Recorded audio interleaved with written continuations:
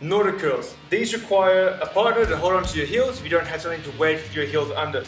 Make sure the person is up onto their toes, not flat-footed, and you're going to drive your weight down through their heels. They're going to look at keeping their hips nice and straight, so no big bend at the hips.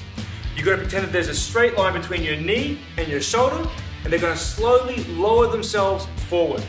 Hands up ready to catch yourself, because what will happen is you get to a point and you might fall forward. So, hands are up, hips are locked, slowly going forward, resisting the urge to fall, small push, and then pull back in with your hamstrings on the way back up.